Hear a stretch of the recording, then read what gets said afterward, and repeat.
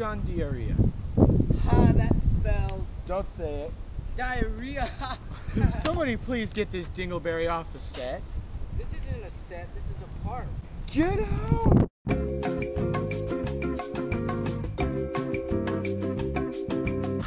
Okay, where was I? Oh yeah, and you're watching True News on True TV. Today we have a special talking about the path to prosperity in Japan and Mexico. We are going to explain how Japan and Mexico had an economic incline. Over time, many nations took different paths to modernization. 1. Capitalism, where the economy is decided by the free market and private enterprise. 2. Socialism, where the economy is decided by the government. Or 3. Both capitalism and socialism, which Japan and Mexico adapted. Japan began its economic prosperity when... I'm sorry I'm late, guys. I just got caught up watching the Pirates of the Caribbean marathon. Have you seen those things? Yeah, but... Anyways, let's get on with the weather report, shall we? Not to interrupt you, but we're kind of on the air right now. Yeah, Hi, Mom. Hi, Dad. Hi, Mr. Trieu. Who do you think I am, stupid? What? Sorry, what? Right now? We're on the air right now. Yeah. Oh, I'm sorry, guys. I really apologize. It's okay, it's okay. We're on the air. I gotta go and do something anyway. So you're gonna have to continue on, okay? What? Wait. Okay. Okay. Where was he? Third line? Okay. Japan began to gain its prosperity when reformers took control of the government in 1868.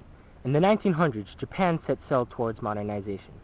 In the 1930s, the Great Depression hit Japan. Japan's economy was wounded, until the nationalists and the militarists promoted a policy of territorial expansion to improve its economy. In 1945, World War II ended and Japan was ruined.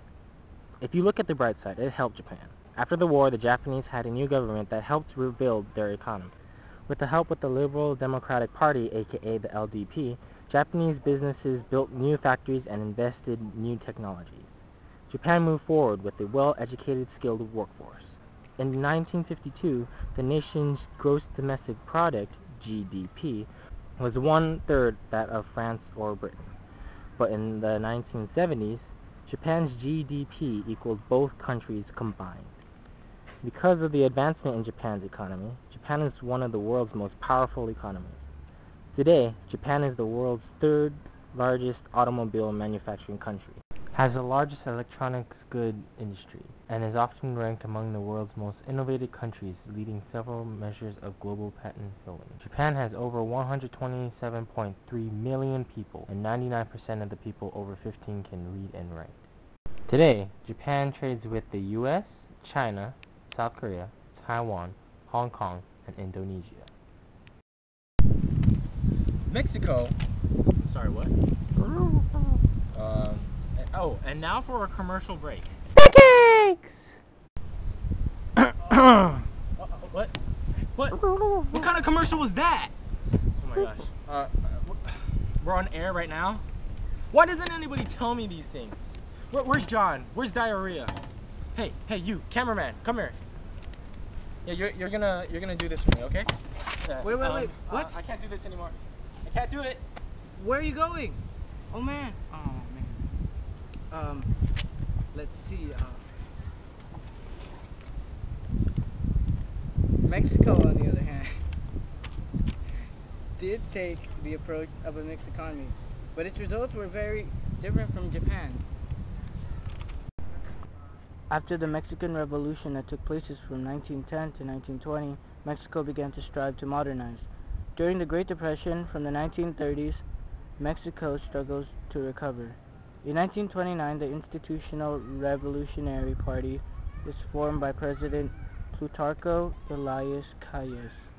In 1938, Mexico nationalizes the energy industry, seizing oil companies. In 1946, the National Revolution Party becomes the Institutional Party, aka the PRI. The PRI control the government. They pursued a policy of economic nationalism which limited foreign investment and ownership of industries. In the 1990s, the PRI was facing challenges to its political monopoly. After approving the North American Free Trade Agreement, aka NAFT, it gave Mexico freedom to foreign investment. Because of this, the economy rose. Since 2000s, the PRI lost their presidency after serving for 71 years. Today, Mexico has a population of over 105 million people, and 92% of them can read and write. Oh, John, you're back. Come here, please take my spot. Sorry it took me so long. I had to take care of some very important business. So where were we? Wait, we're done? I was in the my office. Is that long? Wait. We have breaking news. This just in. A cannibal is on the loose. Eyewitnesses claim that they saw the suspect shoot the victim and take his body away in a garbage bag. Frank is currently live at the crime scene, asking questions to one of the witnesses. Wait, that's not Frank. That's the cameraman. Rick, what are you... Never mind. Thanks, Diarrhea. I'm here with eyewitness Bob Manley. Now, Bob, you're a tough guy. Tell me what happened back there, and did you try to help him out? I don't know. I can't explain. I want my mommy. There you have it, folks. Mommy. The witness did catch a recording of what happened. Take a look. Okay, guys. Look what's happening. Oh my gosh!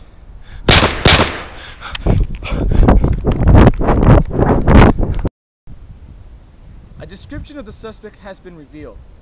The suspect is said to have hair, a face, 2 arms, and 2 legs.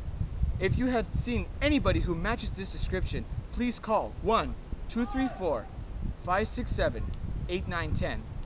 It just goes to show you, hide your kids and hide your wives. Okay then, let's move on to our next topic, why in England, pants was considered a dirty word. What? We ran out of time already. Well then, thank you for watching True News on True TV. Up next, drumming with Ruben.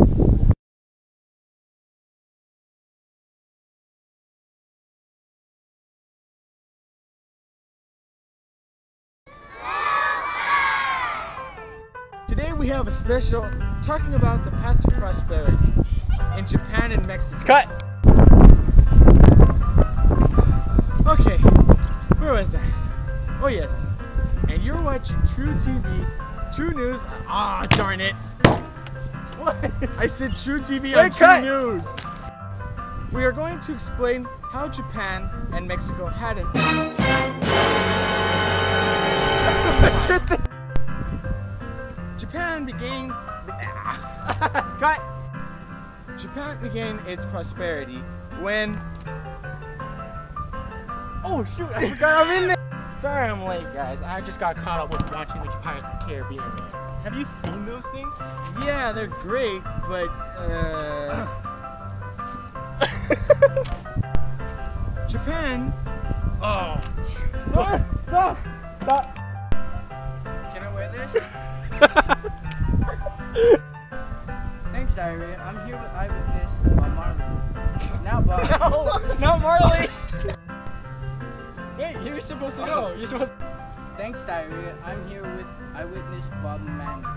Now, Bob, you're a tough guy. Tell me.